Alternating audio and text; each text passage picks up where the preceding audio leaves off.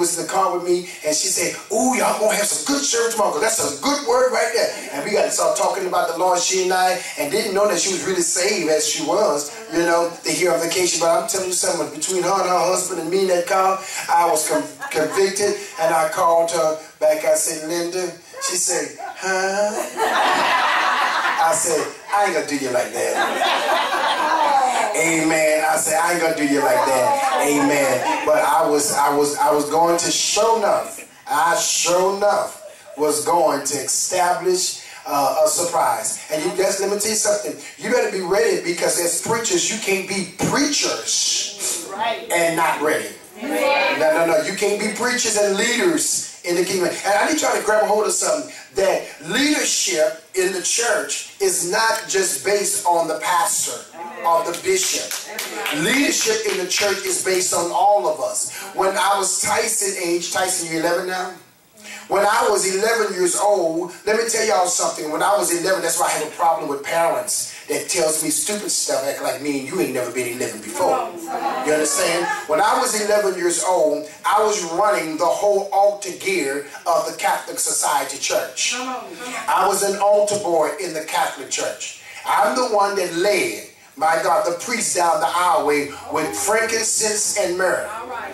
Oh, y'all hear me? I led them down the highway with frankincense and myrrh as they came down the road, the aisle, right? For the Lord is in his holy temple, and let all the earth keep silence before him, world without end. Amen. And so in coming up as a little boy, Tyson, your age, I had my altar gear on, my acolytes robe on, and all of that. I had the censer. Right, the censer, and I was walking down the aisle in the Catholic Church, the priests and the priestess, how many, depends on how many, the deacons in the church was coming down, because the scripture said that a child should lead them. See, and so what they did was they taught us when I was Tyson age in the Catholic Church. And you know why I did it so well? Because I had a grandmama that sat down in the middle of the center aisle, in the middle section, about 3 rows from the front. And when they was coming down the aisle, my grandmama would stand up and look across the aisle of the people to see her baby walking down that aisle. The joy that my grandmother and my oldest aunt that was Catholic and her husband and other family members, my great aunts and uncles that was Catholic, the joy that they had when they saw me at 11 years old walking down, because something in them said one of ours is leading God's temple. I got a problem when we say, no, our children can't. No. Our children can do a lot of stuff that they need to do. You just got to teach them. The Bible says, train them up in the way. I'm talking good, mother. Train them up in the way that they should go. Are y'all hearing me? Children know how to roll blunts now. Children knows how to cut up cocaine, because parents are teaching them. Drug addicts and drug lords are teaching our children how to do stuff that was not a part of their purpose. Don't you know your child was not born and came into the world to be a prostitute, to be a homosexual, lesbian, a drug addict? Come on here. A child molester or a raper? No. That is against the purpose that God designed for your child. Your children was not designed to be alcoholic and operating with DUIs on their credit score. Come on here. Your children should be the head, not the tail. First, not last. Healed, not sick. Rich, not poor. Can't go down for going up. I know y'all don't like this good teaching right here. Your children, my God, are the inheritance from the Lord from you. Are y'all hearing me? Are you hearing me? Your children's supposed to supersede you. Yeah, they're supposed to not grieve you. Oh, y'all missed that. Are y'all hearing me? Children aren't supposed to grieve us. Our children are supposed to supersede us.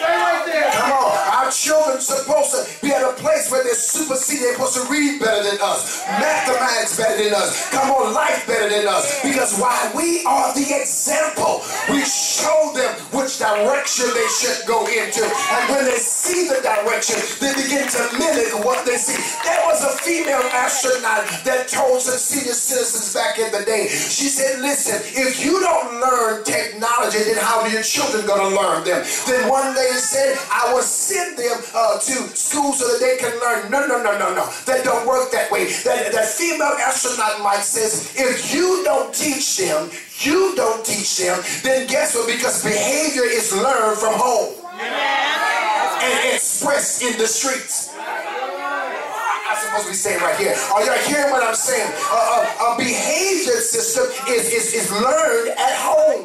Yeah. When that child walk out the door and he sees citizens come behind him at the grocery store, he don't hold the door because he don't hold the door for his mom and them at home. Come on, if he out there cussing and whacking and don't say nothing when he sees an adult or a lady, guess what? Because he don't respect the women's at home.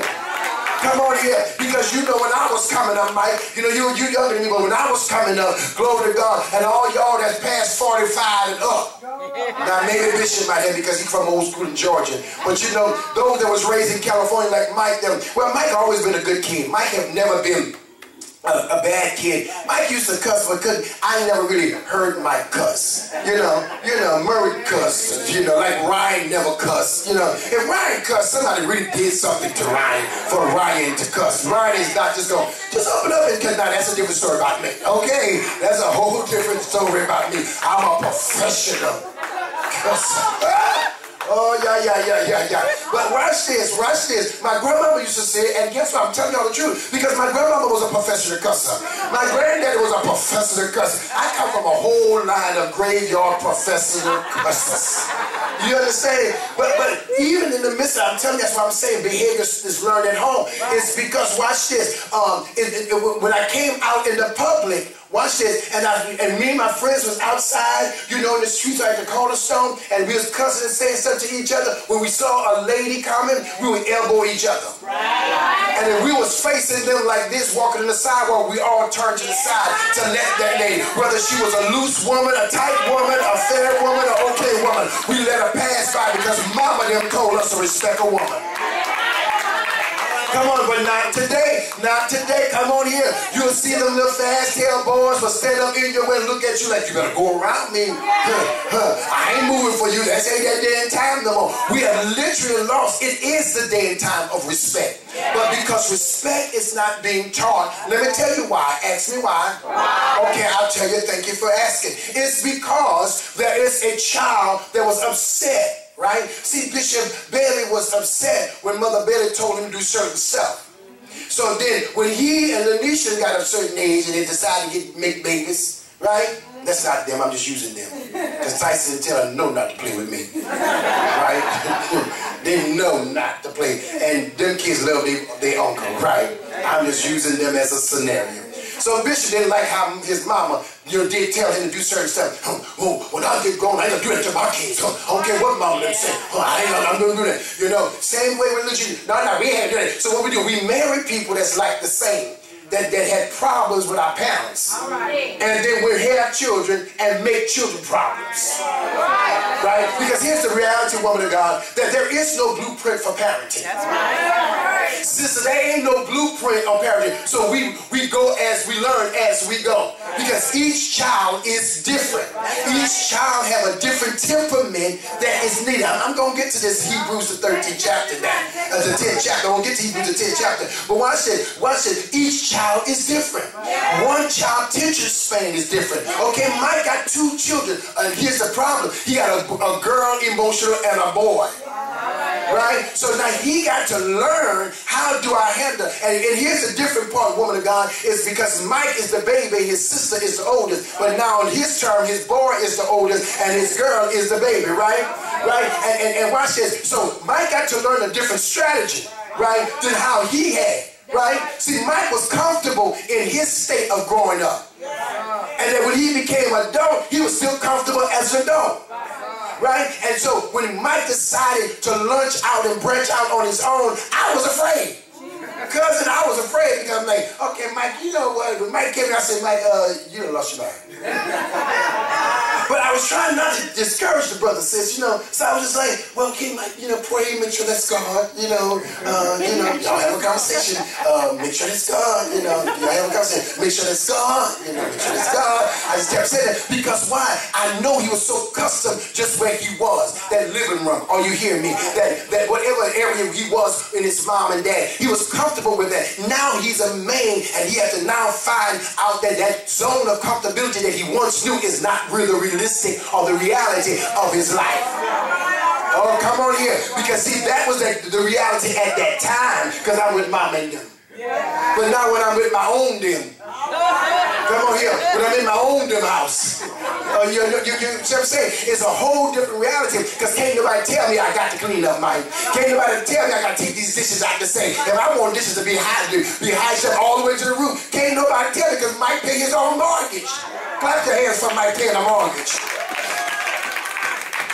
Mike moved here, never been in a church. He knew of church, never really been in a church. I'm his first pastor, his real first church of dedication. He came here, got him an apartment out there in God knows where, in Alpharetta somewhere, in the back of God's bank. It was a nice apartment. I went down, it's a nice apartment, but I only went one time. I like to drive 5 to 10 minutes, no more than 15 minutes. So I don't visit Lanisha, I don't visit Bishop, I don't visit Edwina, I don't visit Linda them, because it's too far. I like to just get in the car and go like right around the corner or around the bend, cut the curve, cross the train, check, and we here. But if I gotta buy a first class ticket to come to your house, don't worry about me coming. And if I do, it's gonna be once a year. And then I won't be back for the next 5 years. You understand? Because you gotta get ready. If my car break down, I need to get to a bus stop.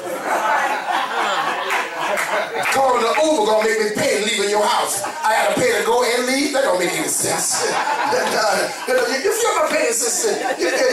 No. So Mike leaves from an apartment, right, and goes straight into a mortgage. At a young age. 26 or 25? 25 years old. And he's still in his house, even in a pandemic. And you know why? That's right, Lady Lauren. It's because, watch this, y'all, when you have to change your comfortability, when you have to change your comfort zone, you got to change your mind. And I think a lot of it because he heard me preaching and telling him, and even in our little short times at the house, that's nephew, so sometimes he lived right around the corner. And the funny thing, he lived right around the corner, him, Phyllis, and Mother Cotier, and I don't visit them. So y'all please don't feel bad because y'all live around the day. And I ain't never been to Deborah's house. Deborah got that house and sent me a ticket. Not ticket yet. Address. I ain't been there yet. And it's not that I don't want to go to the houses. When I'm moving to my mansion, I probably won't be inviting you guys. So it's not gonna be like, you got this mansion and he didn't invite us. No, it's not. And watch this. Not that I don't want you guys to come, y'all. The doors will always be welcome. But for me to be welcome, man, because in this season of my life, I want my peace back. Well, in this season of my life, I want to be able to just lay down. You understand what I'm saying? And now I'm gonna have my little cousin with me, so I gotta train her. Don't knock on my door like your auntie, my mama do. My mama live with you, and when the sun comes up, the cock is crowing. What are you doing? Sleeping. My mama called me in California one time. She said, son, what are you doing? I said, cooking. Cooking what? Sleep. What kind of meat is that? Girl, that ain't no meat. S-L-E-E-P. I'm sleeping. We're 2 hours behind y'all. Oh, I thought you. I said, girl, what did your mama send you to school for? To learn your lunch and eat your books? You too smart. You're a nurse. You know we 2 hours behind, y'all. When it's 7, it's still 5 here. Girl, when it's 6, it's 4. Don't call me until after 12 o'clock New Orleans time. Okay? I might be up. You understand what I'm saying? And then I might not answer the phone. Because see, my mama is not calling me to say, son, how you doing? How you feeling? How California treat you? Let me tell you what's going on over here. Okay, girl, bye. Mama, bye. I don't want to talk. I don't want to talk to you. But you got to, somebody say comfortability. Comfortability. You got to change your comfortability if you're going to succeed and if you're going to become successful. Come on, say it with me. I got to change it. I got to change it. I cannot remain the same. I cannot remain the same. Why? Why? It's because I'm excelling and I'm exceeding. Are you hearing me? So this week, this week. I mean, me and Bishop started off on Sunday, and then who was Monday?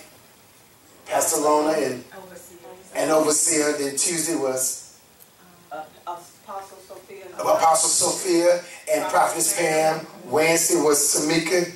No, Mother, Elder Deborah, and Sister Bonita. Thursday was Sister Tamika and Dr. Bosick. And then Friday was Mother Cortia and Sister Laura. And yesterday we closed out with, you know, the HNICs. You know, them two HNICs, and you can't, don't blame them or blame me, because I just throw everything in your lap.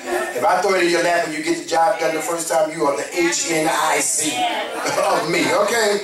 Listen, what you need to do, call Phyllis, call Linda. Don't ask me, call them. I'm driving, I'm at work, figure it out. You know, I don't know. I'm gonna be like, yeah, I don't know. You don't know, I don't know. You know what, sister, what we have? We have announced when you still call me. Why? Margaret Millers, pay attention. Pay attention. Go back to the line. Look at the line. That's how I know you're going to be studying to show yourself approved, to be a workman unto God, rightly dividing the word of truth. Amen. But listen, I'm excited that the fact that y'all we're excelling. I'm excited to the fact that we're at a place that we're growing maturity. Yeah. We're maturing mentally. Okay, let me rephrase that. Some of us are maturing mentally, physically, and spiritually. But we're getting ready to be maturing, all of us, on the same. The scriptures say we got to be on one accord. Yes. All right? Somebody asked me yesterday, they said, sir, I've been watching your lives. So y'all don't do praise and worship anymore? So what you doing? You just come straight to the live. I said, well, if you want to hear praise and worship, come to church early. All right. Come before the live start. Amen. Right? Come before the live start. Right? I said, because I'm not about to give you a whole show and you sitting out in the living room making memes out of our show. No, we're not going to do that. You're going to get the word. That's all you need anyway. Because here's, what's your name, sister? Ariel? That's pretty. That's your mom? Yes. Who invited y'all? Sister Lanisha?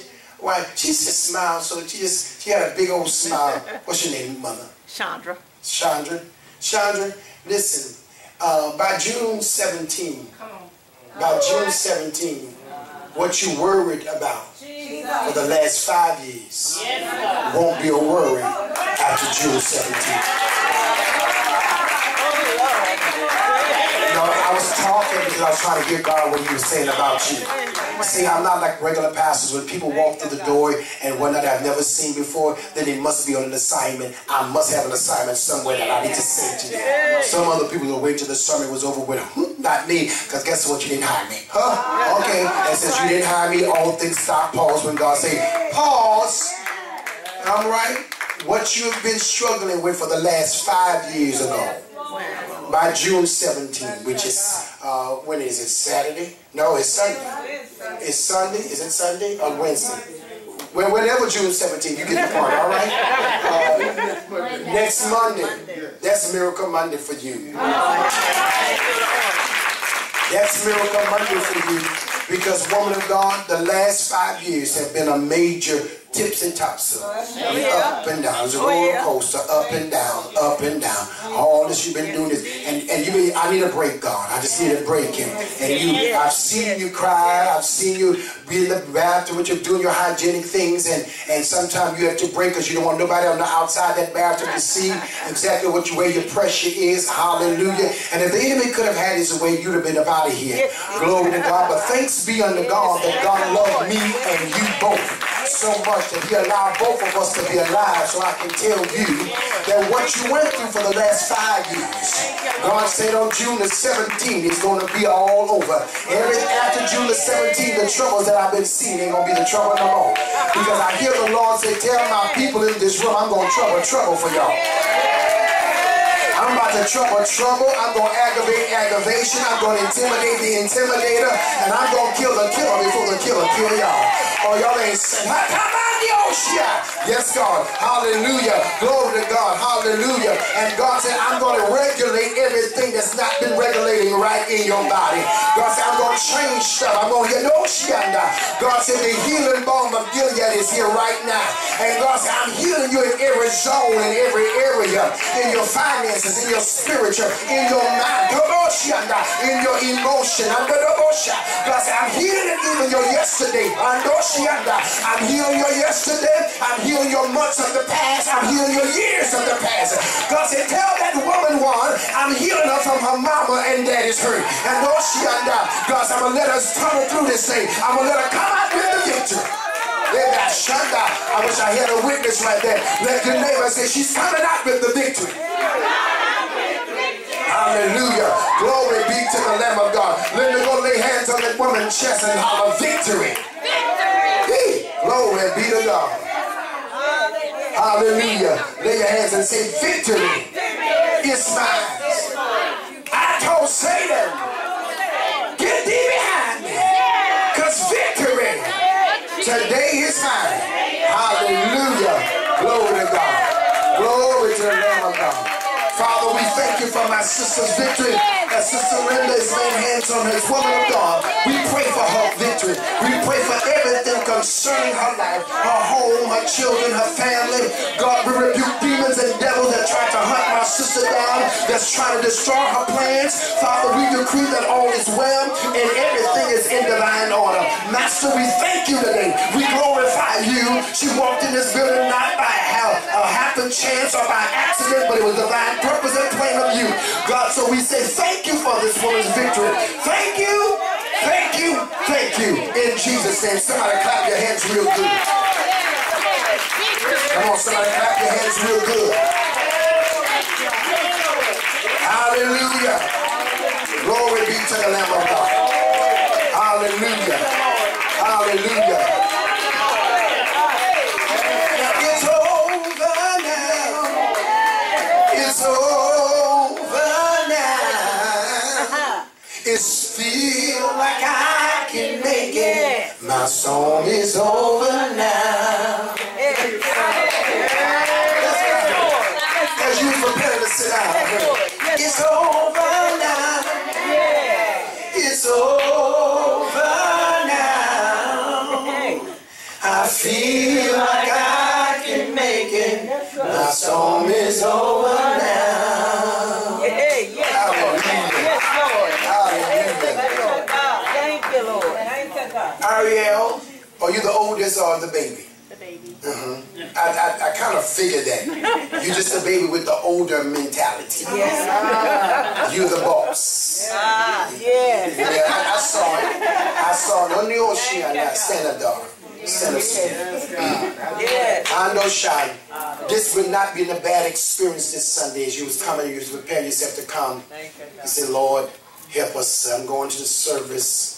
You know, because you have a zero tolerance for a lot of stuff. Church and the world. My God. That's why a lot of stuff aggravates you in the family, in relationships, you know, and whatnot. It aggravates you. It aggravates you because you're the leader. Amen.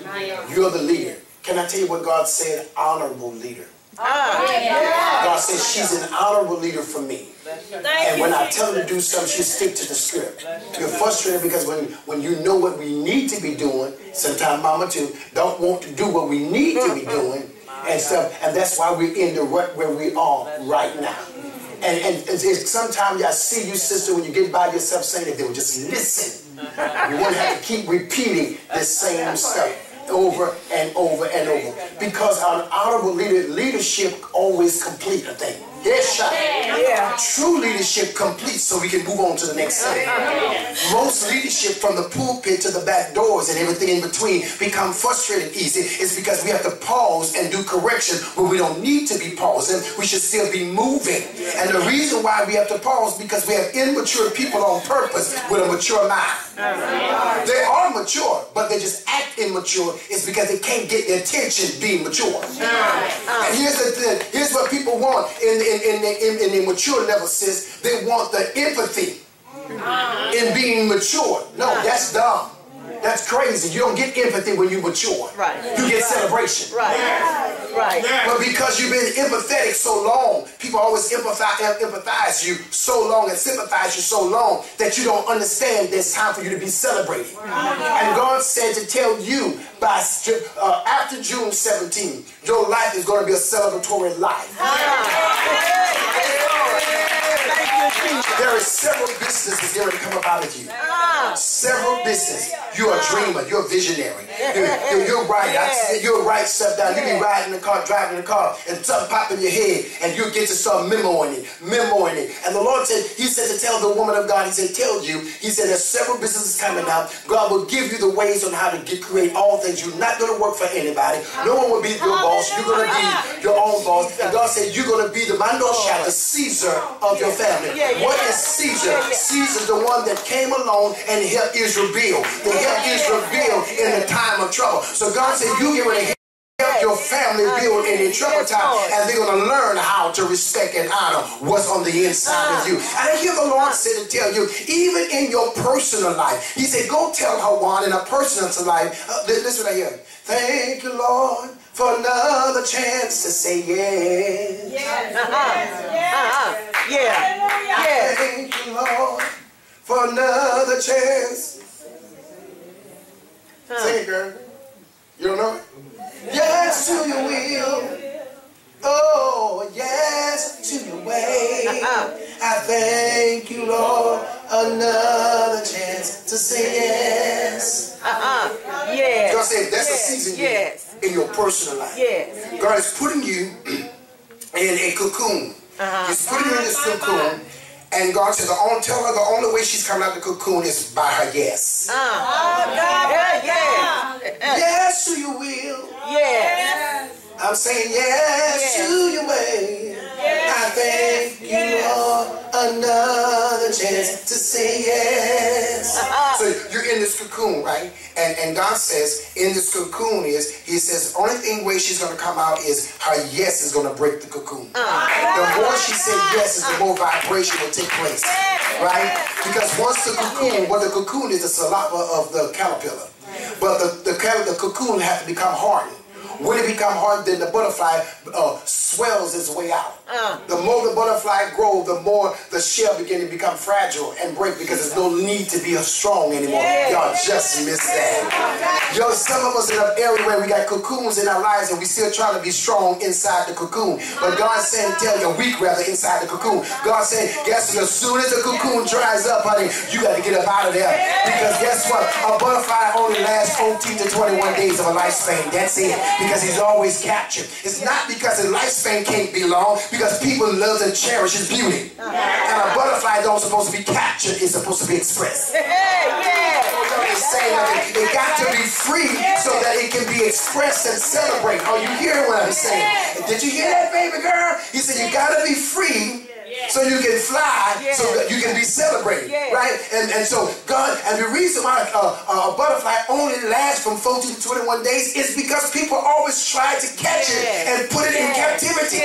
Because they want, but you don't understand the nurturing or the need of this butterfly. This butterfly diet is different from other animals. You hear what I'm saying? Am I talking or am I talking? You're talking. And so there's some other appetites other people have that you don't need. And don't allow anyone to captivate you and put you in a screen tank or an aquarium. It's because they see your beauty. Beauty is not on an exterior thing. It's actual beauty. It's actually the gifts that God has on the inside. You know, people, we fix up this body. Ouch. We fix up these bodies because we want to be looking our presentation, but on the inside our hearts are black and dark. Are you hearing me? But can I know? Don't you know when the Bible says your gifts make room for you? The Bible never said that your beauty make room. The Bible says your gifts make rooms for you. So in other words, those gifts makes you be beautiful in the eyes of the beholder. That's why they say the beauty is in the eye of the beholder. Because somebody can see me in a different way than you see me. Am I talking good to you? So watch this, woman of God. God told me to tell you that you are an honorable leader. That's why things frustrate you and aggravate you as it does. But God said to tell you, just change your wording now. Now it's yes. Yes, Lord.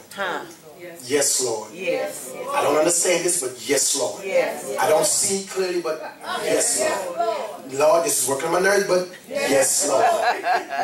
Lord, I don't understand why they feel like they are, but yes, Lord.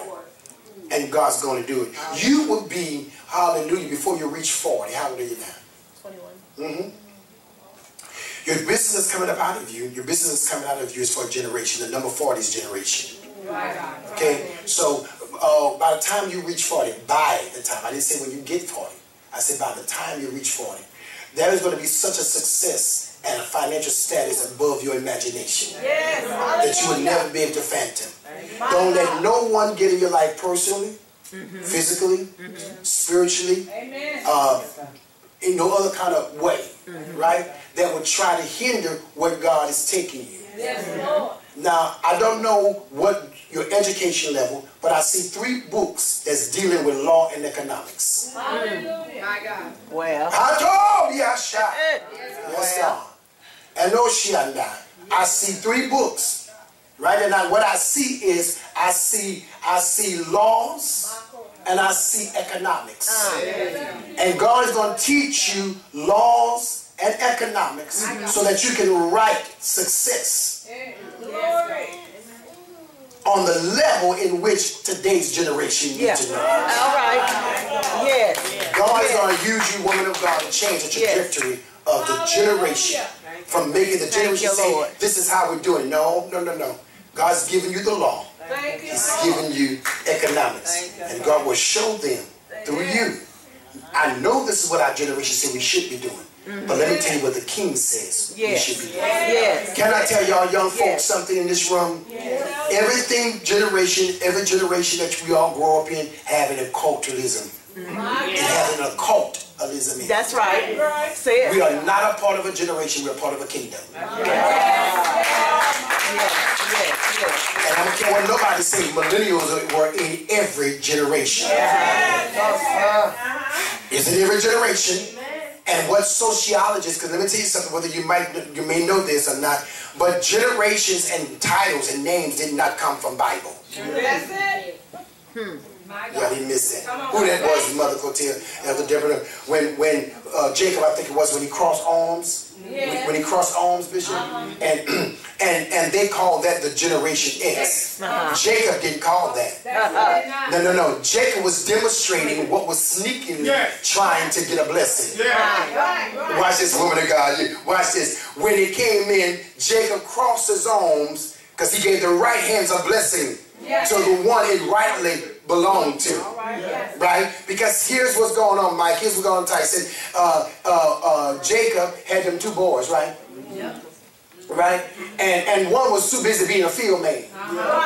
You know, always want to be out in the streets. I'm out here in the field, baby. You know, that's the word. I'm outside. I'm outside now. I'm outside. Am I telling you good? Is that what y'all say? Oh, I'm outside now. Oh, I'll be outside all weekend. I'm in the fields this weekend. See, Jacob's son, what that boy's name was? Esau? And, huh? You talking about Isaac, right? That's not Jacob. No, Jacob, them boys. But anyway, get the point because we all tired this morning. You get to the point. You didn't. And that's how the pressure period. Right. But anyway, let me help y'all with something. Let me show you something. I'm showing y'all something. This man had these sons, Mike, and he was sitting down there, and while he was sitting down there, the one son was always in the field. Esau. Yeah, Esau was always in the field, doing what he wanted to do. Right? You gotta focus on me. What was the other boy's name? That wasn't no Esau and Isaac. Jacob and Esau. Yeah. You're right, Brother Bishop. That high blood pressure feel like that. Brother, tell me. I'm trying to tell y'all that's why I was here on time this morning. Let me make you laugh. I said I'd be on the slide. I woke up this morning. I said I'd catch him again. I woke up again. I said, okay, when I look again, I said, no, let me get up out here. It's 8:20. If I don't get up out here, ain't gonna be no church this morning. But anyway, y'all get my point of track. Look. They turn around and crisscross this man's arms. You know what I'm saying? They're trying. They say, what would say? listen, your daddy want this food to eat. Your daddy want this food to eat, so I'm going to help you out. Well, but I'm not the brother. She said, honey, child, don't worry about it. I taught him how to cook this food. Yeah. Well, he hairy. I'm smooth. Don't worry about it. Yeah. I'm going to put some animal skin on you. He said, you sound like, but you feel like. Sometimes you feel like a nut. Sometimes you don't. You'll never forget me, girl. You'll never forget me. You know, he said, you sound like,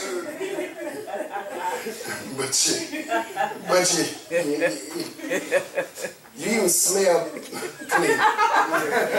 Because your brother was stinky. Well, watch this, y'all. Watch this. So we got ready to give the blessings, right? Or we crossing over, whatnot. So my point of the story is the crossing over was not the generation title. Right. The crossing over was actually giving the blessing to the right person. That's good. Right?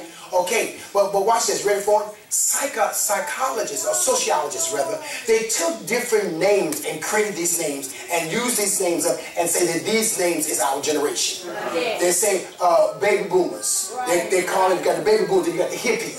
Yeah. Right, which is, no, the hippies first, right, mother? No, baby boomers come first. The baby boomers come first, so then the hippies. And I'm too old for a baby boomer. So you're too old for the baby boomers. So Phyllis, you was a hippie, right? You did? Phyllis was the hippie generation. That's the one. Well, all y'all that was hippie babies, and then you got the baby boomer babies, and then I think no. But anyway, this pressure pill. Let me just get it back up.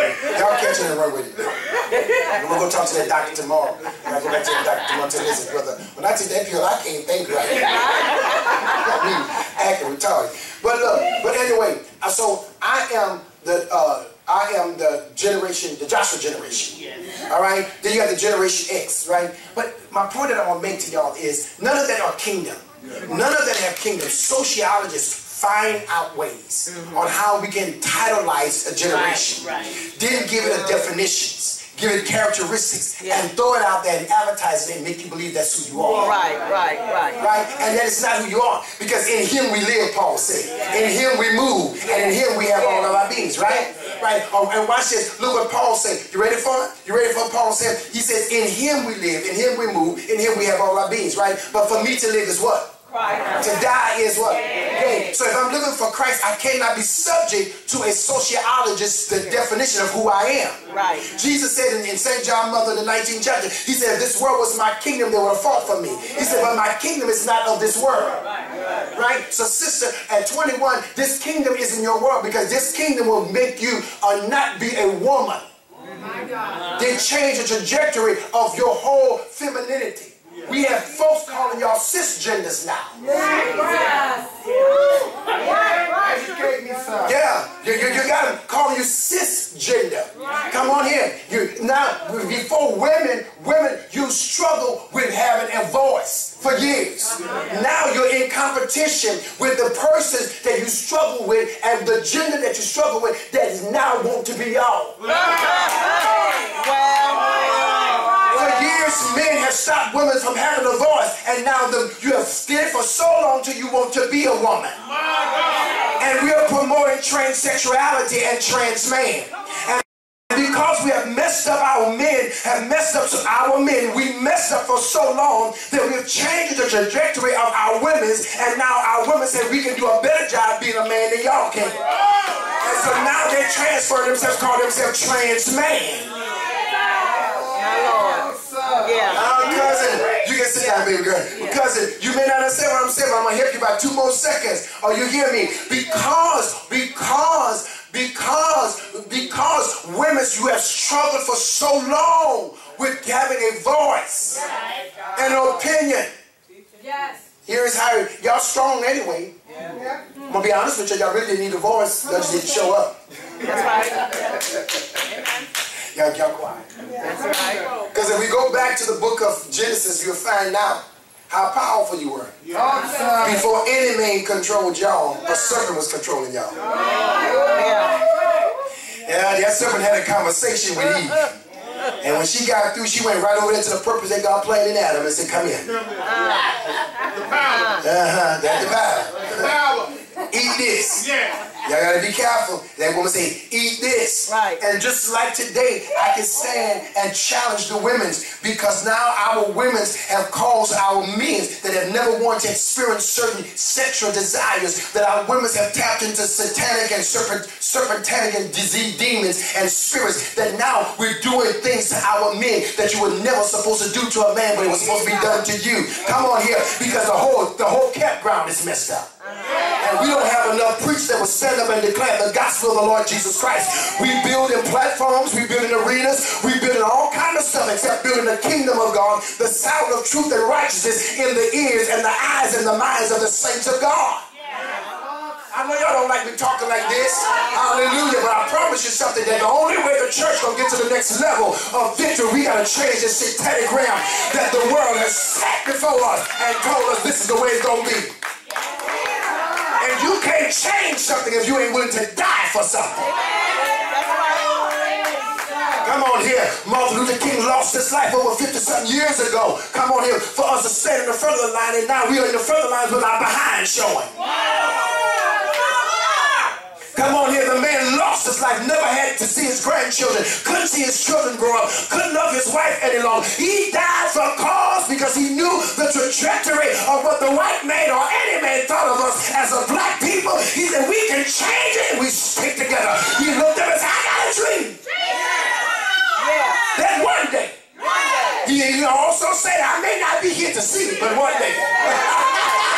Our white brothers and our black brothers shall hold hands together and walk in fellowship. Or that dream came to pass because we got white men marrying black women, and we got black men marrying white women. Or they ain't just holding hands, Martha. They integrate, they procreate with each other. That's right.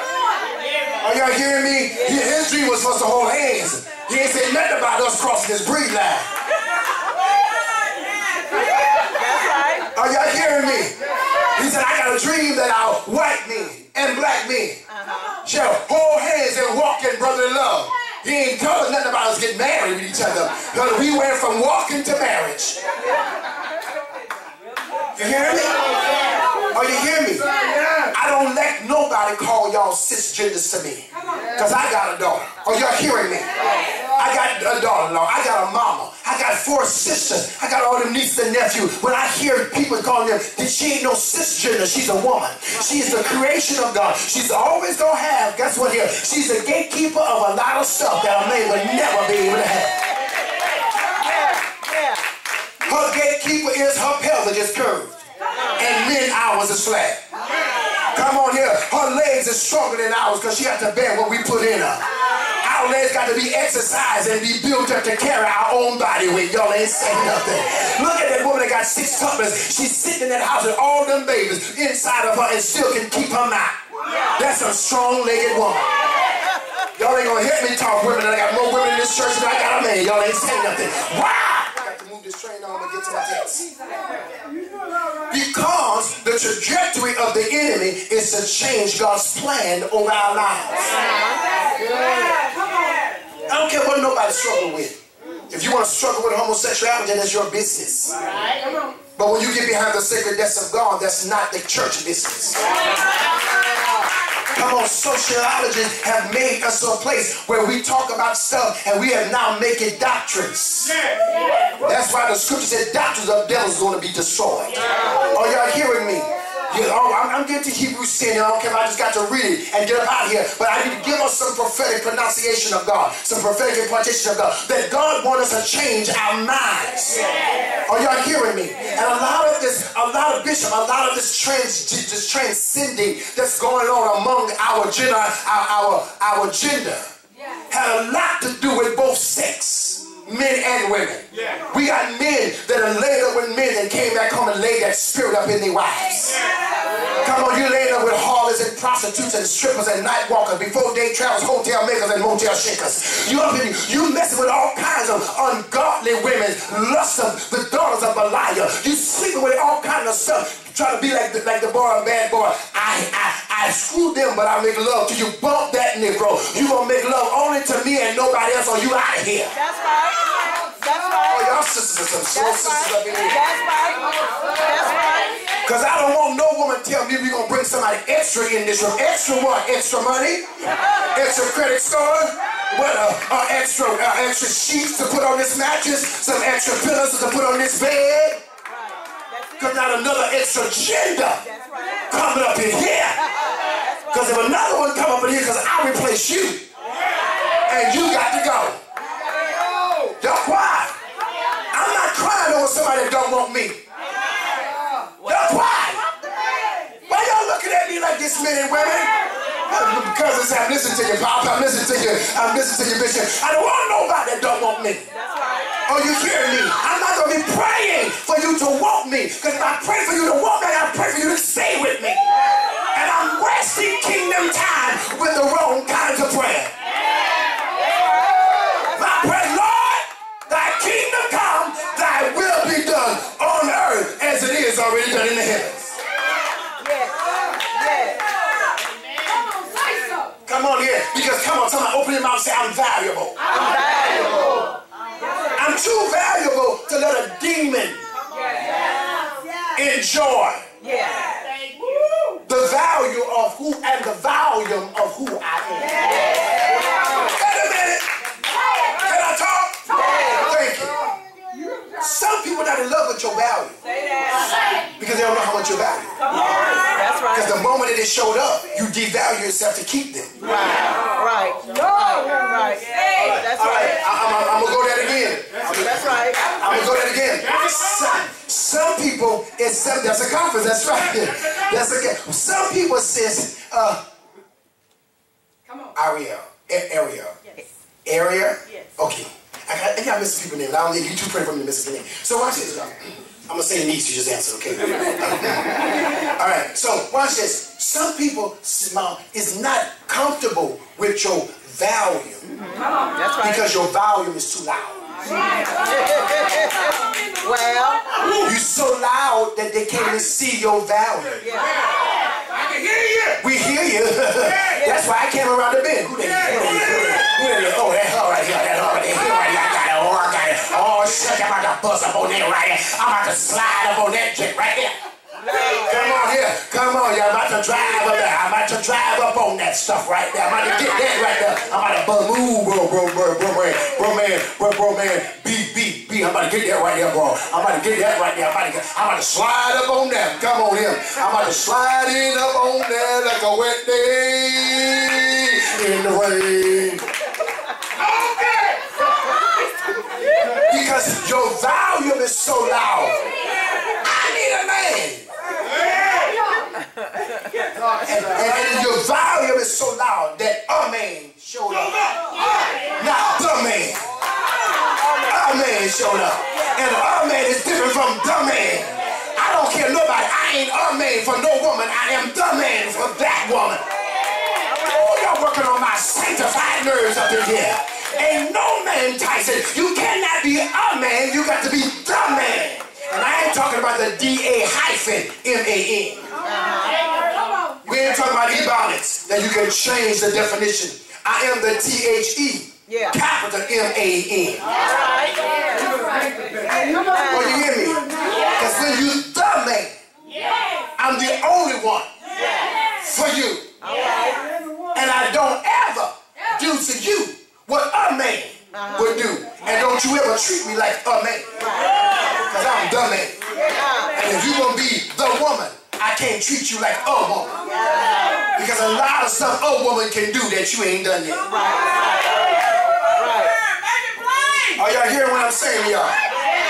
Are y'all hearing? Are you hearing me? A woman do stuff on her knees that you don't do. You just lay down and enjoy me side by side. Are y'all hearing what I'm saying? Because the woman, you don't make her act like a woman in the bedroom. And you demonize pastors and all you women in the church of God, you demons and you spirit of perversion and spirit of lust. You said every time, like, put this on, put that on. But how you got that man, is how you gotta keep that man. Demon, you are a liar. Because when God sends you the man, you ain't gotta work hard to keep the man.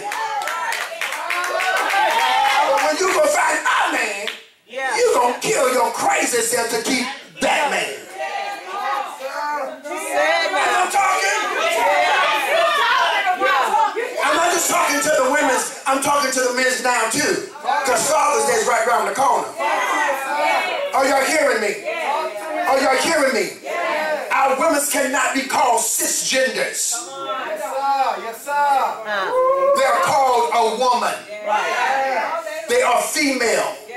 Transgenders will never be a woman. A trans man will never take my place. I don't care how cute I am. I don't care what you think about me. You'll never be more man than me. Because you had to surgically fix yours. Mine was already pre-made. Well. Y'all quiet on me. You quiet on me. Are you hearing me? And when I find the woman, she ain't worried about how big my hands are or my feet. Right. To see if it's gonna match her alabaster box. Because an alabaster box ain't number 5 inches deep anyway. Anything else is a waste. And I'm talking from a medical standpoint as a nurse. It ain't all of that in any way. You trying to make a man be something because you still got a demon of sexual perversion on the inside of you. Come on, that lust for you, that spirit of insatiabilism that's on the inside of you because you haven't been free from the last men you slept with. And that man haven't been free from them last hookers, whores, and prostitutes that they slept with. And they've been passing that cursed semen and cursed sweat and cursed bloodline unto you. Are you hearing me?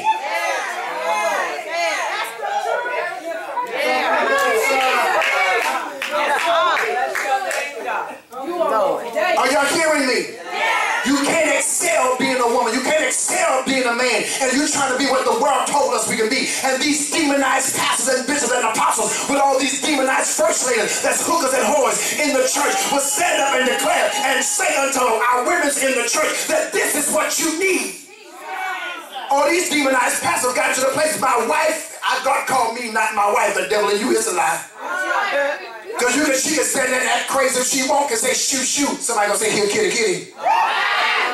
Somebody gonna play your role that you ain't been playing. Lord. Are y'all hearing what I'm saying? I've been in this thing 39 years.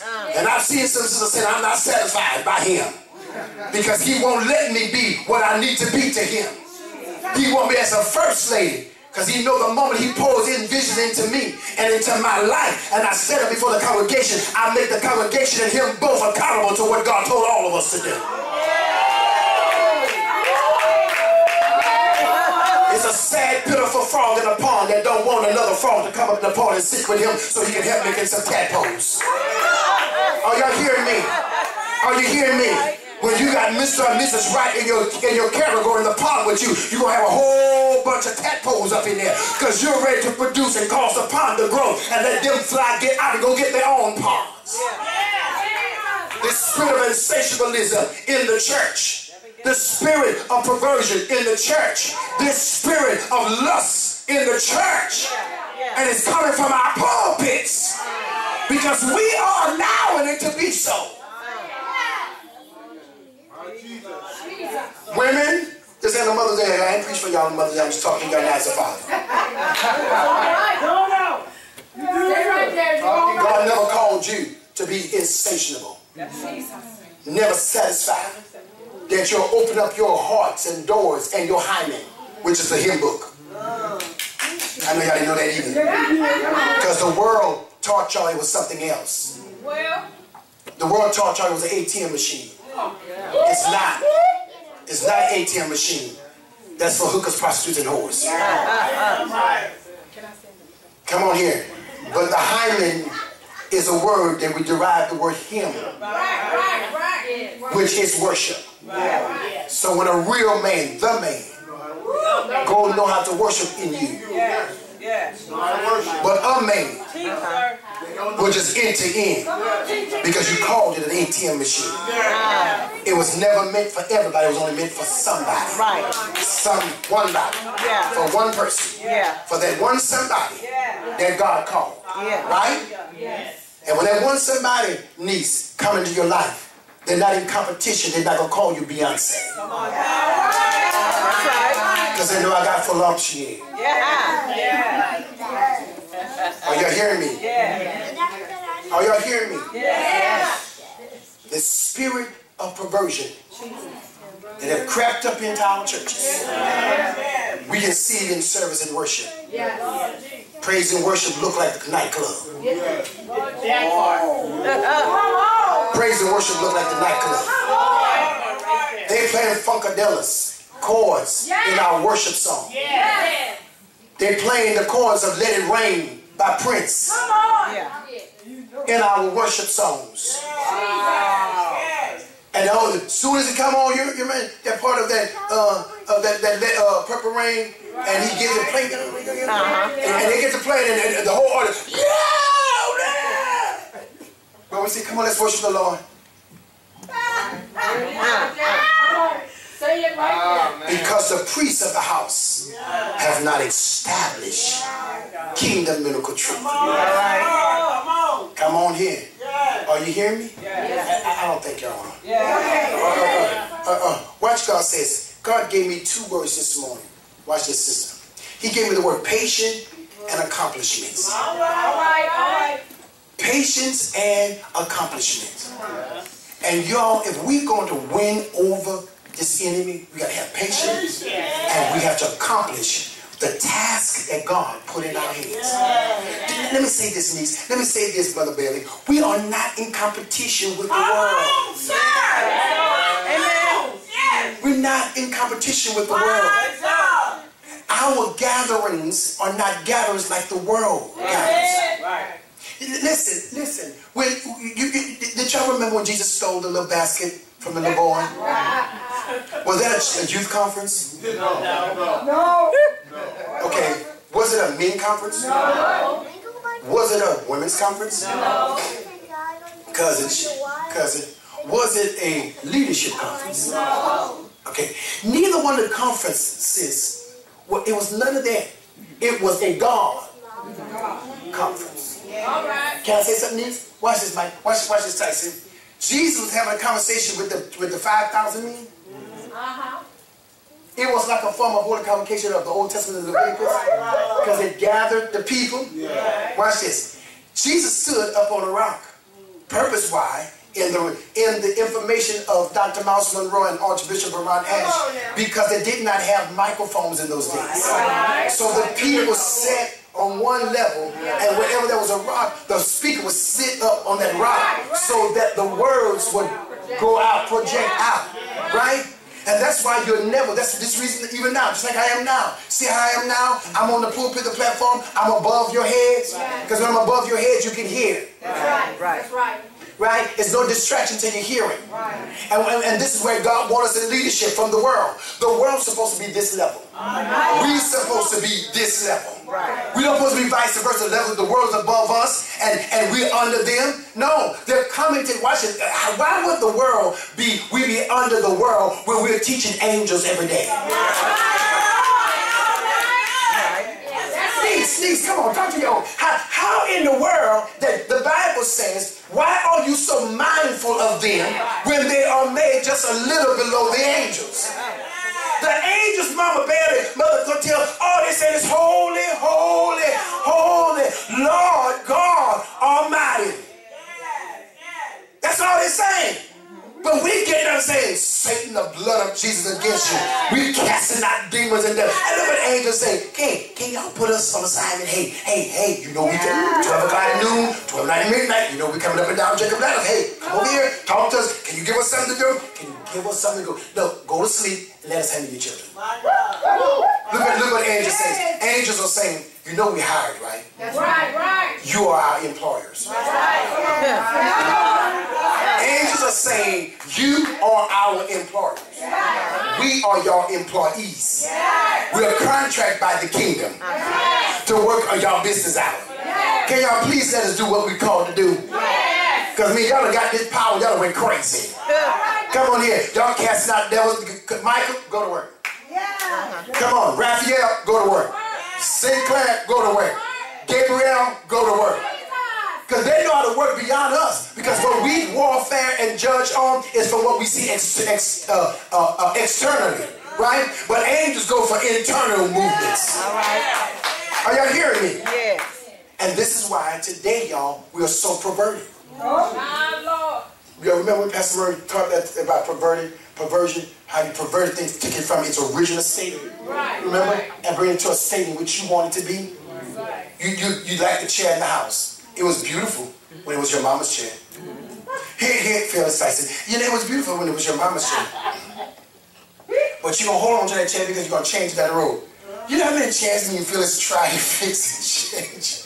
I found some chairs, Denise, on the side of the road in L.A., and I made them go back and get them chairs. I went by all kinds of, well, I didn't go by the fabric. That time, we took it to a fabric person on Crenshaw.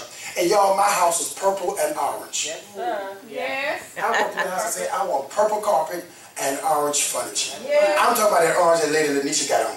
It was a burnt orange. You understand me? And my Christmas tree was Mardi Gras. Y'all crazy. I had every color, y'all ain't saying nothing here. My dog had a purple sofa, a chair, all her clothes. Come on, she just loved her. She walked in the house and saw that carpet. She said, I guess this is going to be my color. Right? But watch this. Watch this. All of that. But we took a table and I painted it gold. And I took the buffet, I rearranged it to fit my current vision. Right. Because it was made for older vision. All right. Come on. It was Phyllis' mama's buffet for years ago. Come on. When she came back in the house, I just painted that thing all gold. You hear me? I know it folks, since my folks the other day, what the word that boy did to mama? Well, look, honey's in here, we got to change it up. Right?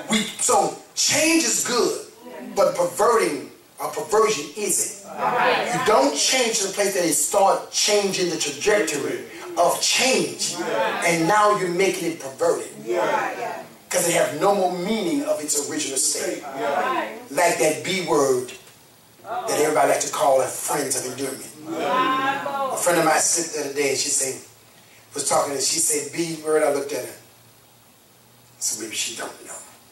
So before I slap her, let me just sit here and look. So we just started talking. She ain't caught on, so we just started talking. And I said, you know, the Bible talks about how the world changes things. And, you know, we went on and I said, you know, like that B word? Don't ever call me that again. Okay. You might be my friend, we may be cool, but it's still in my book a swing word. You call that, I'm swinging. Ain't no friends of endearment. No, go find your ignorant, retarded, stupid, dumbfounded friends.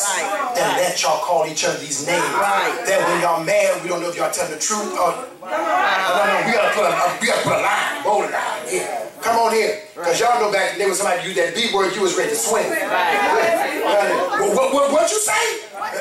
Y'all forgot to take it off earrings, y'all just jumped across the fence. That's all right. You understand? But now, you know, that's a word of endearment now. Because why somebody changed it. The definition, the meanings. Oh, you hear me? Even men's are changing the definition and the meanings. They're not calling you wives anymore. They're calling you the B word. How are you pleased and satisfied with a man calling you a B? And you're saying, yeah, but you know, you my wife. You my... No. Go talk to your mama. Call your mama that first. If she approving you, you sleep with her. Because you will not be coming back and you're sleeping with me, calling me no B. Why y'all looking at me like I'm talking gypsy or something? Come on. Women's calling their husband B's now. No, go sleep with your daddy. That's right. Call your daddy that. If he let your jaw stay connected after you call him that, then you sleep with him. Because if you call me that one more time, guess what? It's going to be some chairs moving and some furniture moving out of you all truck. Are y'all hearing me? I don't promote violence, but I do promote a butt whipping. Are you hearing me? Yeah, that's right. Are you hearing me? So why? God, now we got to move on. Why is this? Somebody laugh. See? Right. So I want you, somebody said my volume is being turned down. So my value can be turned up. All right. I was eating Monday. No, me and Lady T was eating Monday. So it wasn't been Tuesday. No, Monday was eat, so it had to be Tuesday or Wednesday. So I went to go get some, you know about something like Bishop, the place me you went to? Yeah, the seafood egg roll, right? I'm going to go get some seafood egg roll. I'll tell you after church where they at. Sister, I ain't gonna tell you no lie, they good. So after prayer, I called a friend of mine. I said, hey, what are you doing? I'm ready for you to get off of this fast because I'm hungry. I said, nigga, let's go get us some egg roll. Oh, I'll be there in 5 minutes. He got I wanted to get in the ride because I thought his 5 minutes would be 5 hours. So I was getting the ride. He said, where you at? I said, just order it. I'm on my way. He said, no, nigga, I'm not ordering this thing until you walk in here because I don't want it to be cold. And I'm glad that he did, right? So I walked in and he said, bro, are you going to ever get married? I said, bro, stop worrying about me. It's so funny you worry about me getting married and you jacked up in yours. I need you to work this thing out and get it together. I need you to get yours right before you ask me any questions about me not being. That's right. Right? But watch this. You know why I say that? I say this is because I'm never too old to be in God's will or on God's plan. I'm living my life according to what God wants for my life and not what I want. Some people were never going to get married. Then there are some people needs to get married. There's some people God ordained to be married because it's a plan to it. Right? Being single is a plan as well. I'm not promoting single. If you cannot contain yourself, I want you to ask God first to teach you how to contain yourself. Because you can't be out of control and want to marry a person that's in control. Because that's not compatible. Are you hearing me? Women, you got to be delivered from all those men that flipped you, turned you, and bent you all kind of ways.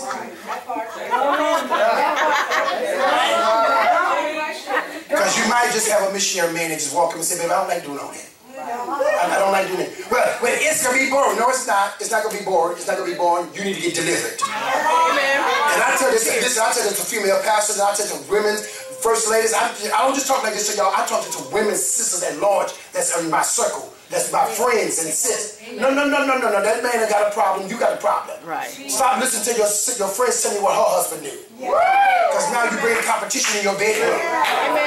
And that's not what God ordained. You got the husband that God wants you to have. Come on, he ain't Juan, Bellard. And that's me. Hello.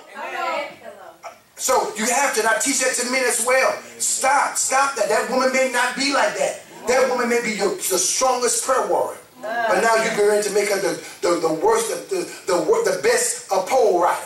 You know, strip people. Stripper. You know, Mike that Barnes say that. He said, I'm in love with a stripper. I'm telling you, I did a sermon. You remember I preached that sermon, I'm in love with a stripper because God stripped me from everything that I used to love. All right. I preached that. That was a good hot one too. I don't know because I walked up in church and I just said, what you preach? I said, I don't know. I got to running in that song. Boy, that song was going hot on the radio. I said, look at your neighbor and tell your neighbor, I'm in love with a stripper. And baby, I promise you, Bishop, we killed it. You hear me? And it's a good while after church. Oh, you hear me? Because watch this, y'all. Don't make yourself be what God didn't ordain you to be in the kingdom. Every one of you women's in this church, you are queens. Amen. I don't pastor princesses. Okay, all right. Because y'all didn't catch that. Because the honor and celebration of a queen is greater than a princess. Y'all ain't saying nothing to me here. And if y'all want a pastor princess, go find another church. Because I only pastor kings and queens in here. All right now. Are y'all hearing me? Because you are greater than where you came from, and you're greater than what you survived. Amen. All right, I got to get to my scripture now. Somebody say, get to it, Reverend. Get to it, Reverend. If I can. Because you're not my boss. This ain't a Baptist church or a Methodist church. This is a sanctified church. Hello here. But Hebrews the 10th chapter says, 10:1 says, for the law having a shadow of good things to come. Say it again. For the law having a shadow of good things to come. And not the very image of the things. Oh, hold up one cotton picking minute. Here. You know, my teacher, my grandmother's cousin, Miss Grayson Strap was my teacher. And I couldn't stand that lady. Anybody here had a teacher you couldn't stand? She was my cousin, but I couldn't stand that teacher. tell you, that lady used to work. That lady used to work on my nerve. She was a little short, stocky, pretty little red lady. You know, light skinned lady, but she had long, pretty hair like Sister Philly, but it was peach. It was always peach because she thought she was a white woman. You know, my grandmother had to set us straight sometimes. She said, "Girl, you know, our mamas are the same, our daddies are the same. You know, you're not right. You're black, girl." You know, but watch this. But Mr. Strap would just, she would put us in headlocks, knuckle rub our foreheads, grab our ears, and pull us down. She had two boys like this one time. They was fighting. Come here. Down in that class, she was booking them kids with them paddles. I said, boy, them children ought to pick up and body slam them. My friend said, well, why you ain't body slam when she hit you? I said, but the problem is, she my grandmama's first cousin. Then she have a right to whip me, really whip me. She have a right to beat me. Right. So I can't body slam her. I really do. I wish somebody else would body slam. I would celebrate. I would buy them lunch. Lord have mercy. But Miss Grayson Strap was a powerful woman. I thank God for my cousin teaching me. She taught me never to say I'm sorry. Because she said I'm, and the word sorry is always identifying the character, the state of mind. She said I'm sick. I'm broke. I'm sorry. That's all the negative conjunctions. Yeah. You know, she said you would tell a person this, I apologize. That's right. When you change it and say I apologize, it's different from I'm sorry. That's right. I'm sorry means I'm good for nothing. Never expect anything good to come out of me, and I'm going to do that again. And again. Because guess what? When you bust a person for doing something with the person, they say, baby, I'm sorry. No, you're not. You're only sorry because you got caught. I'm going to show you what sorry is. Bam! Right. Amen. Now get out. And you ain't coming in. Baby, no, you're going to be saying, I'm sorry, I didn't win outside. And I'm going to put a restraining order so you can't come 100 feet of me. Yeah. Are you kidding me? Yeah. So she made me write, I apologize 100 times on the board. She don't do that because I had a pretty handwriting. You know, I said, she could just whip me. Just whip me. I had to stand in front of that board and write. I apologize. Ooh, that was her, because you know that arm up in the air on that board, right? It hurts. And I had to write it 100 times, and I couldn't mess it up. I could do, I did, yeah. No. She said, you're going to do it right on that board. Because as a boy, I got a wonderful penmanship. So she got me. All my teachers got me that way. But look what she's saying. The law of Moses is like a shadow of the law of Moses is like a shadow of the good things to come. This shadow isn't the good thing themselves, because it cannot free people from sin by the sacrifice offered year after year. Did y'all hear that? Yes, come on. Did y'all hear that? Now read your version again, Phyllis. For the law having a shadow of good things. Oh, pause. Wait a minute. Dr. Lurica said, as me and my apostle, we love the CVD. I said, go, girl. That's right. My doctor is getting my language. All right. So, come on, Phyllis. Read, Phyllis. For the law having a shadow of good things to come. The law have a shadow of good things to come. And not the very image of the things. But not the very image of the thing. Can never with those sacrifices. The image cannot save you. Are y'all hearing that? The image cannot, y'all too stupid people here. Come on. The image cannot save you. Come on. Are y'all hearing? Yes. That's why we should have no graven image before us. Right. Because image cannot save us. Come on. Imagery is what you create. But can I say something to you? God didn't create an image for us. He created us out of an image. And that's why image cannot tell image what to do. So God created us in His image and in His likeness. That's right. Are y'all hearing me? Yes. Right? So when you create an image, you're now making it subject, like you are subject to God, but then you want to live as if you're subject to it. Yeah. We as image creation of God are subject to God. So when we build golden images that cannot move, that have no spirit or soul, Jesus. And then we become subject to that which has become idol, it breaks us down. Yes. It defeats the purpose. Somebody say defeat the purpose. Defeat the purpose. All right, we went to that verse number 2 says what? For then would they have ceased to be offered? Because that the worshippers once purged should have had no more conscience of sins. Well, look what it says. If there were worshippers who already have their sin washed away, and their conscience made clear, there would not be any need to go on with offerings, sacrifice offerings. Look what 3 and 4 says. I read it so we can get to the next thing. But the blood of bulls and goats cannot take away sin. It's only remind the people of their sins from one year to the next. Y'all hear that? Yes. All the sacrifices that we're making, sacrifice of being disobedient, does not take away. Because every anniversary you're going to be reminded of that sacrifice of disobedience I have to make. Let's go to 36. Actually, let's go to 34. Number 34 says, for ye had compassion of me and my bonds, and took joyfully the spoiling of your goods, knowing in yourselves that ye have in heaven a better and an enduring suffering. Stop, let me say what the Trail Mind says. Don't forget all the hard times you went through when you first received the light. Sometimes you were abused and mistreated in public, and at other times you shared in sufferings of others.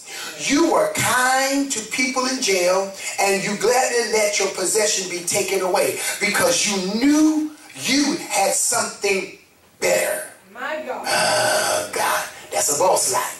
Come on. When you got a boss life, you always say, I got something better.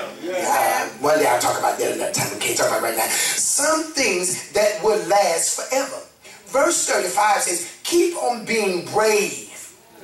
It will bring you great rewards. See, that's why you came today. You're a boss. Y'all are bosses. Come on. Keep on being brave. Because you're granted great reward. Look what 36 says. Learn to be patient, comma, so you will please God and be giving what he has promised. That's it right. Read King James. For ye have need of patience. Oh, you have need of patience. That after ye have done the will of God. That after you have done the will of God, ye might receive the promise. you might receive the promise. Here's the problem y'all we having. You ready for it? Yes. You want the reward without the will. No, that's ain't Bible, Mike. Bishop, that's not Bible. Tyson Taylor, that's not Bible. Here's where we're going. I'm about to hand you a church fit right here. It says you are in need of patience, comma, after you have done the will of God. That's right. Yes. Come on. Oh, y'all ain't saying nothing. You got to finish the job before patience can take place. Got to be done. I'm through right here. You want the promise. You want what God said you have in your life. But you got to finish the promise. Finish the promise. You got to finish what God put in your hands. You got to finish what God told. No, not your finish, God's finish. Because a lot of time our finish is, I'm finished doing it because I'm not excited about it. No, you just started. When you're no longer excited, you just started. Yeah. Okay, I'm going to move it on because y'all not ready for this. Be ready. When you are excited about a thing like you are now, I'm doing this.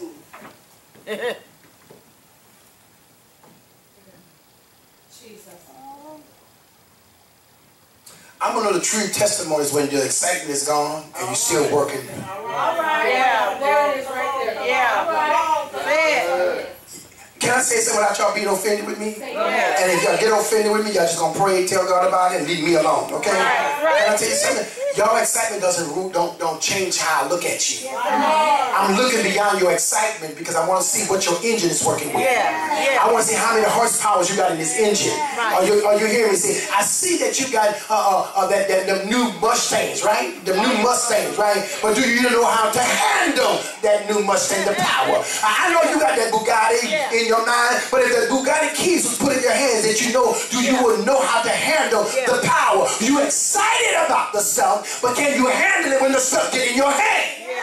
That's right. Amen. And a lot of people leave, women of God, a lot of people leave ministry when they lose excitement about what God put in their hands, because that's where the real job starts. When your excitement is lost, and you have no more excitement about it, you have no more passion about it, and it's not giving you no glory in it. That's when you put your hands to the plow and you really work. Because now we're looking to see you got it. Yes. That's right. Let me say something to y'all. I was using you because you're a leader. I was just using you for that, scenario. I've had people come in this church. People have joined this ministry. Yep. People join this ministry. God told me to come here. I don't care. You see. All right. And then some people will wonder why Minister Mike don't shake the hands in everybody's hand, and Mike would stand off in the corner. Andrew used to stand off in the corner. Even Lanisha would stand off in the corner. Yeah. Mother gonna hug everybody come through the door. You know. But sometimes it's not because they don't like you, but we've heard that story so many times. And the majority of the ones that told the stories was the one that came in for one agenda. And know what I love about y'all? What I love about this group of people y'all here? Y'all don't have that. Amen. And I've been watching. Yes, yes. Better watch. Talk about it. I've been watching. Yes, sir. I've had someone come in this ministry, watch this, niece, join in the ministry, and say, God say, you my friend and my brother. No. I know what you're trying to do, but it's not going to work. I don't sleep with my sheeps. See? There you go. There you go. That's right. All right. Nah. I can't offer you lust and the Lord at the same time. Well. Are y'all hearing what? Why y'all looking at me like that? I'm trying to help y'all with something. And that's what I've been praying, saying, God, send the people that's going to come in that have a mind to work. They'll put their hands to the plow. They'll know how to pray. And I've been watching y'all in prayer. I've been watching y'all on these lives. I've been watching y'all attendance. I've been watching, and y'all got a different trajectory than the last group of people. Well. Yes, sir. Talk about it. Come on. And if God will call me to be your husband, can you just be a member first?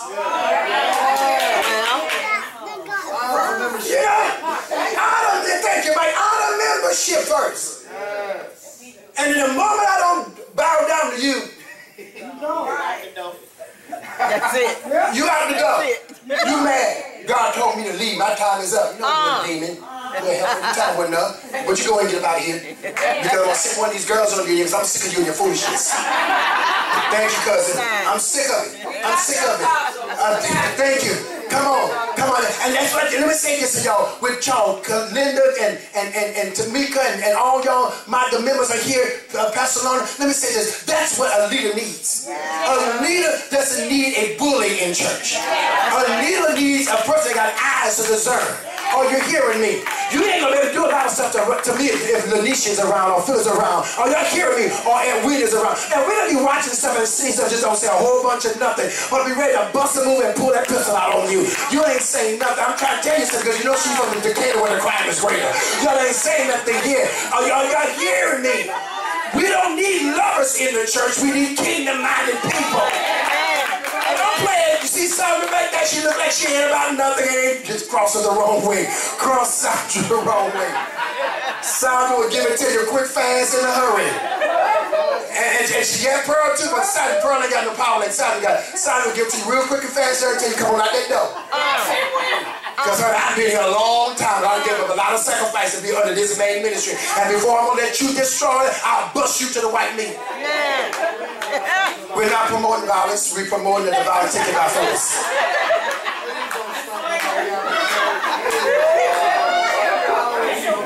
Oh, y'all hear me? And it's the same way with y'all. Ain't nobody can walk up on y'all the wrong way if I'm in the presence. Excuse me? Hold up. Wait a minute. 10 feet. What? What you say? Yeah, you see, when I start taking off stuff, you know, you ain't gonna be grabbing my clothes. No, that's why I keep a t-shirt on. I'm gonna pull this whole good shirt off of that. You ain't gonna mess up my good clothes because I gotta put it back on and run from the cops. Oh, he got a tank top. No, I got another shirt on. See, I'm a good criminal. I'm ready to beat the crowd and run. Are y'all hearing me? You hear me? Can't nobody do y'all nothing if I'm in your presence. No, hold up. Hold up. No. You lost your mind. Come on. I wish you would.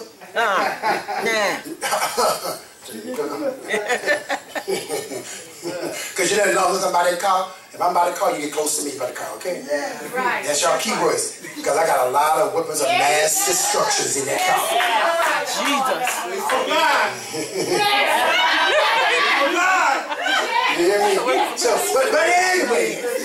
Hallelujah. Anyway, so if you are in need, somebody said we're in need of patience. Come on, tell somebody else we're in need of patience. Patience is very important.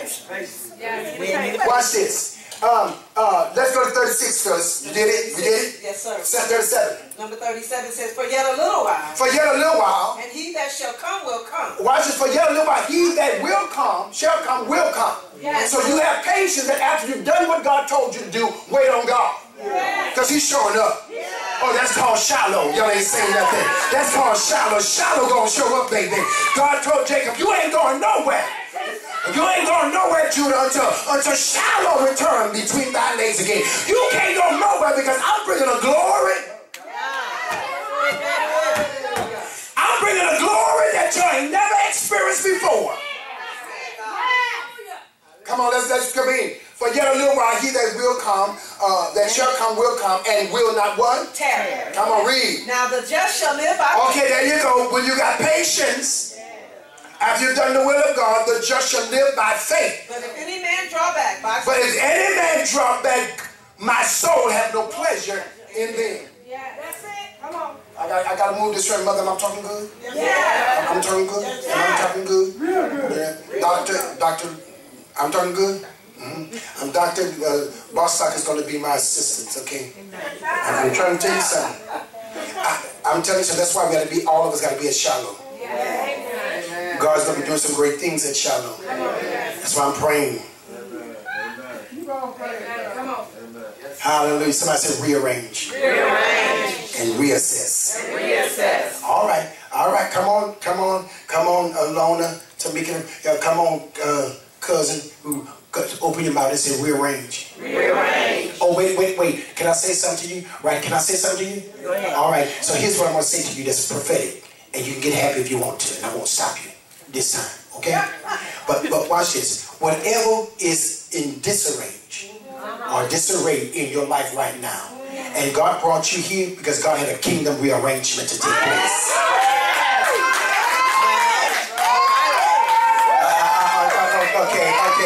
Okay, y'all, when I told you y'all can praise it if you want to, but y'all play with it.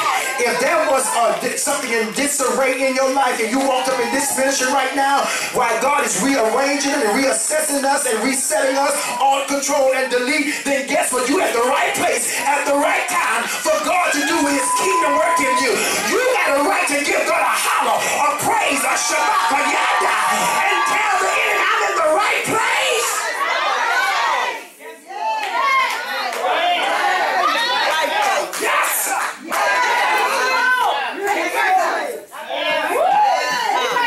Tell somebody I'm in the right place. Come on, tell them. Look at another person because they didn't respond to you right. Tell them, say you're in the right place. Come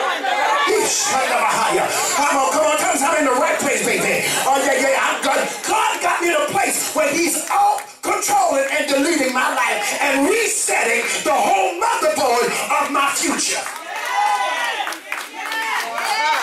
Come on, tell somebody it's called realignment. Y'all sit down for 2 minutes. Look what it says. Look what it says. Yes, Lord. Now the just shall live by. Faith. What is the acronym of faith needs? Full action in the house.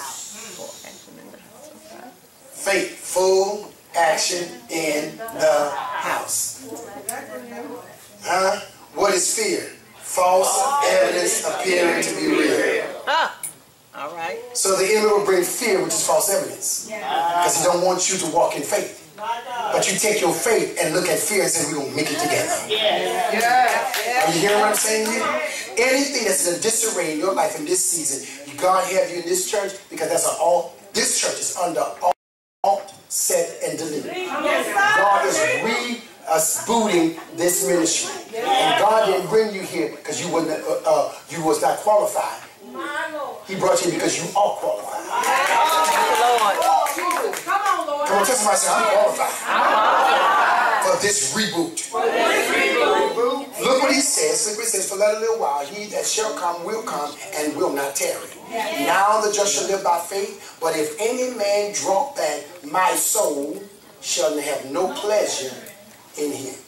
Isn't that some good news? Yeah. I said, isn't that good news? Yes, sir. Look what 36 says in the CV and me and Dr. Bustick's version. Learn to be patient so you will please God and be given what he has promised. 37, as the scripture said, God is coming soon. It won't be very long. The people God accepted will live because of their faith. But he isn't pleased with anyone who turns back. That's right. We are not like those people who are turned back and get destroyed. We will keep on having faith until we are saved. Amen. Read that last verse, Phyllis, in 39. But we are not of them who draw back unto perdition. Oh, we are not of them that draw back to prediction, but of them that believe to the saving of the soul. but unto them that believe for the saving of their souls. Are y'all hearing me? Let me tell y'all something as I close here. There are a season in my life, the New Yorker people that's watching, and they're still watching, and people that's watching on Zoom. Let me say something to y'all on the stream, y'all. Let me say something to y'all. There are places in my life that will make me say, God, I don't know what we're doing.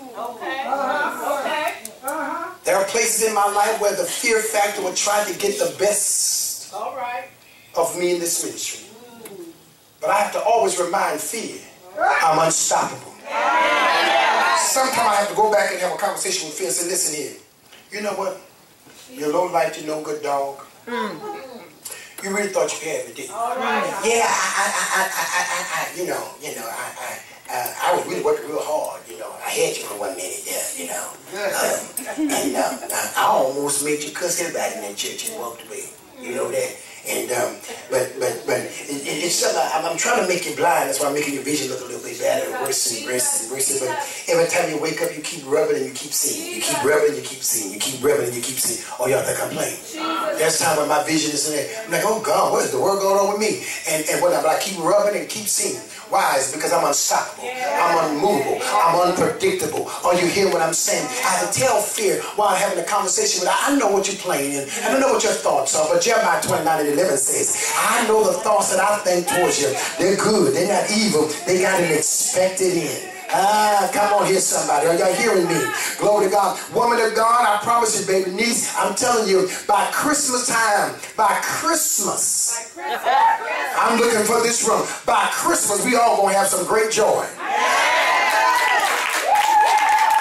heard the Lord say, they praise me now, I'll turn it around now.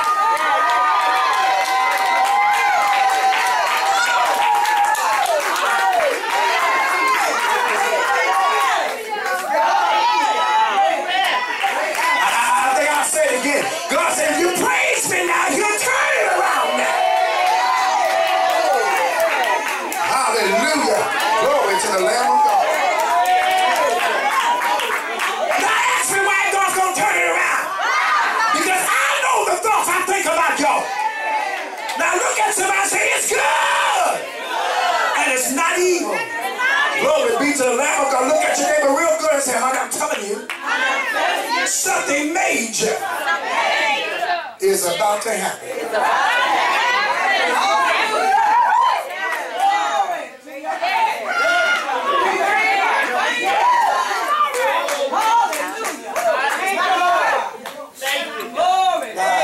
We'll finish this. We'll finish this. We'll finish this. But if you want to praise him, you go ahead. I'm not going to stop you. We'll finish this on Tuesday.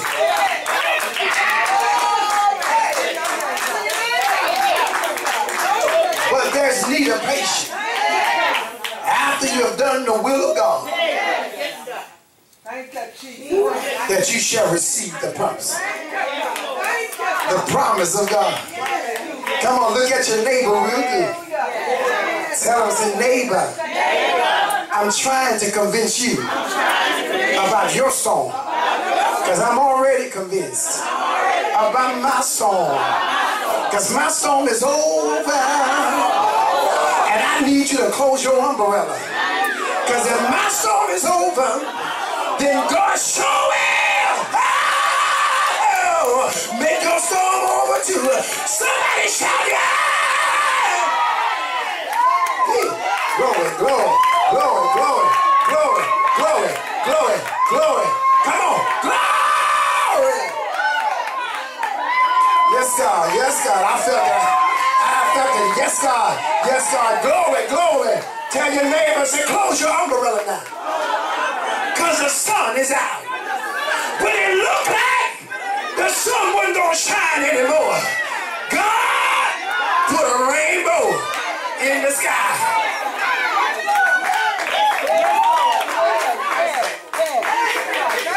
I got to get out of here, y'all. We got to get out of here. But when it looked like the sun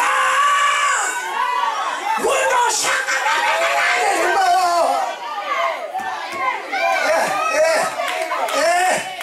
look at your neighbor and say, God, put a rainbow. Hey, hey, hey, hey. He put a rainbow in the sky. See it. Come on, tell your neighbor, I got a rainbow in my sky. Come on, tell him, say the sun is shining now. Tell them, say the clouds are gone now. The wind done stopped blowing now. Tell them, say I see a rainbow. I see potentials. I see my victory. Shout it!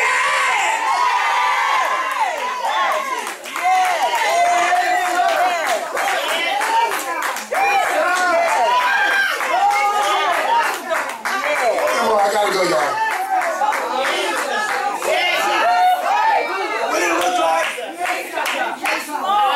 The sun ain't gonna shine anymore. God put a rainbow in the sky.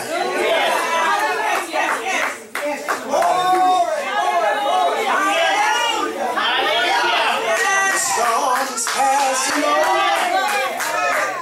The storm is passing over. The storm is passing over.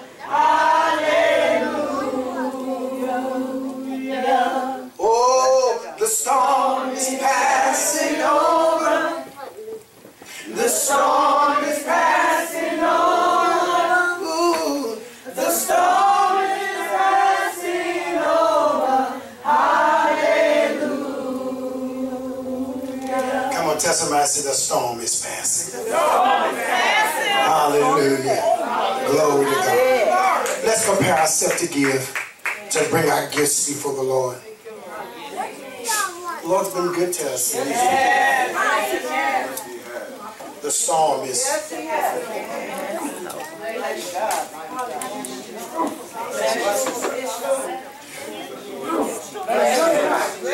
Thank you, Lifelines. Is Mama out?